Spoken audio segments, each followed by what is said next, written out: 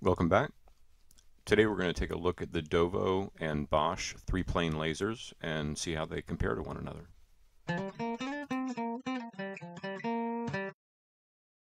Dovoh reached out and asked if I'd be interested in reviewing one of their three-plane lasers. And since I'm always interested in tools, and since I already had another three-plane laser, I thought it would be a good opportunity to do a comparison between the two.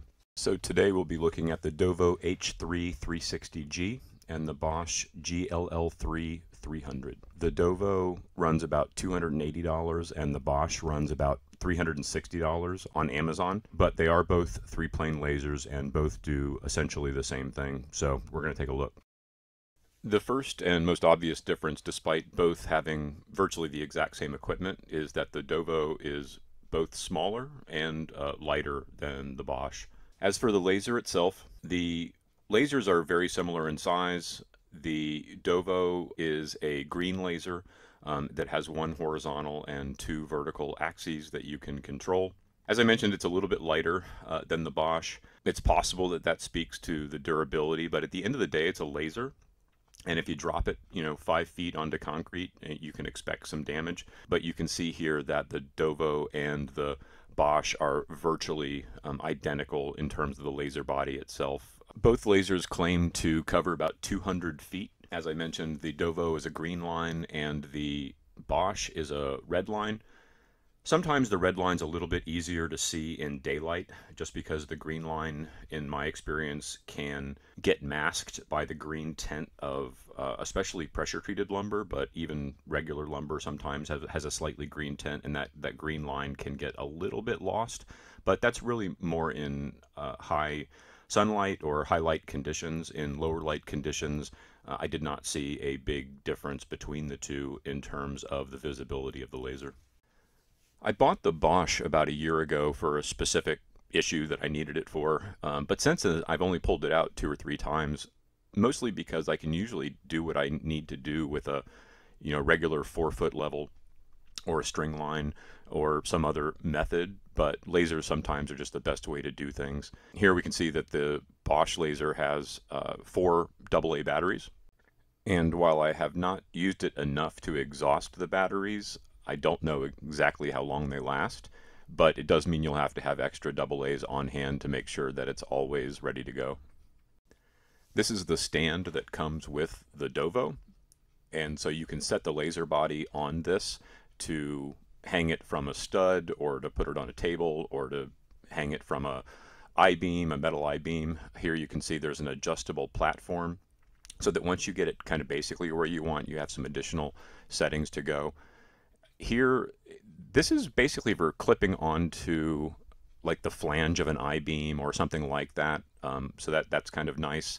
If you flip the back off, you have magnets to be able to connect to metal studs or a metal beam.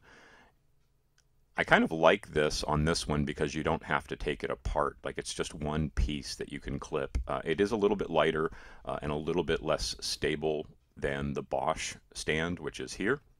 You can see it's just a little bit meatier. It's easily 2 or maybe 3 times the weight of the other stand, but it's obviously more durable. The locking mechanism for the travel going up and down is a bit more secure, obviously engineered just a little bit better, which speaks to the higher cost of the tool. But basically it has all of the same things, so you can slide it up and down for granularity. It also has the mechanism for clipping to an I-beam, but in order to take advantage of the magnets, you have to take this other piece off entirely, and so there are the magnets there so that you can connect it to a metal stud or an I-beam. That's a little inconvenient in my opinion, because now I have to keep track of that other piece and I've got to put it back on. It's not a big deal, but it's definitely a consideration if you're thinking about the usability of the tool. The nice thing about the Bosch stand, which the Dovoh stand doesn't have, are these legs that you can flange out so that it has more of a tripod stand when you're just putting it on a table or something like that, so it's a little bit more stable. It's a nice extra feature and it certainly might come in handy, but again, at the end of the day, the laser is self-leveling, so as long as it's not on something that's completely teetering, it should be fine either way. This is actually the part I was most excited about with the Dovoh tool. which is that it has a rechargeable battery that comes with it. It actually comes with 2 rechargeable batteries and the charger, which means you don't have to worry about running out of power because you can always have a second one charged. And the charger for this is a USB-C, which means, yeah, I can also charge my phone when I'm not trying to charge a laser battery. So just another little benefit. This was something I actually looked for when I bought the Bosch, but there wasn't a rechargeable version of the tool I needed available. The Bosch also comes with this nice little soft carrying case if you just want to put the laser in that. You know, it's just kind of an insignificant little thing, just an extra detail. So I've set both of the lasers up in basically the same location, and we can take a look at the laser lines. As I mentioned, the green and the red are virtually identical from a visibility perspective in lower light conditions. Here I'm in the basement of the house that we're building, and we have the subfloor completed, so there's really no sunlight down here, so we have a pretty good visibility of the lasers. Here we're looking at the laser about 12 feet from the laser body itself, and it's pretty crisp and clean. Both of them are about the same width, and again about the same visibility.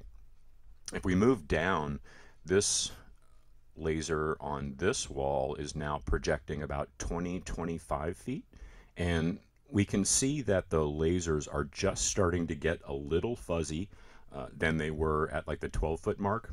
And then this is about 50 feet away, and this is on a vertical flat wall, and you can see that the line itself is just starting to get fatter and fatter. So while they claim this will go 200 feet, depending on the level of granularity you need or the accuracy you need in the measurement, I'm not certain that that's going to be terribly beneficial.